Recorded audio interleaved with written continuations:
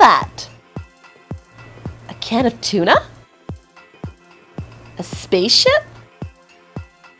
Maybe a submarine? No!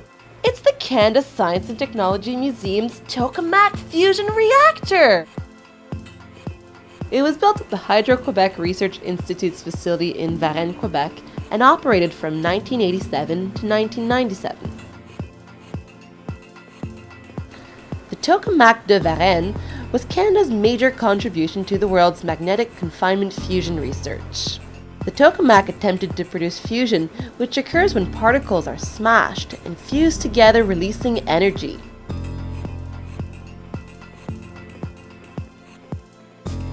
This is the opposite of fission, where particles are broken apart to release energy.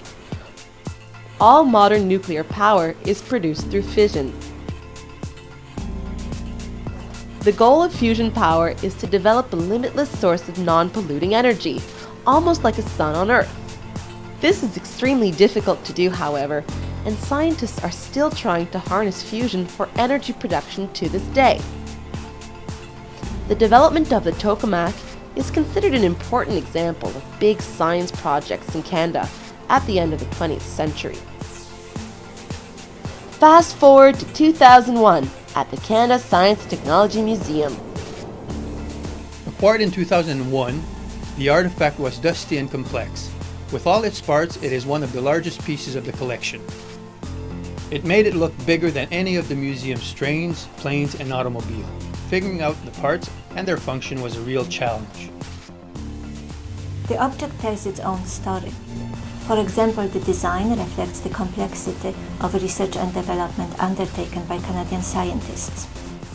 The goal of the tokamak was highly ambitious, and the object conveys our fascination with the mythical meaning of creating and controlling fusion. You can see this in a detail, such as the windows, which do not serve any practical function, but enable the viewer to become entranced by the plasma. People actually see the torus, or central part of the reactor, on display, where the magnetic force would have been applied in an attempt to pressure the particles together. By just showing the torus, the artifact is stripped down. The lights capture the visitor's imagination by imitating the plasma inside. Displayed in front of a black background, it stands as a symbol of our culture's fear and fascination with nuclear power.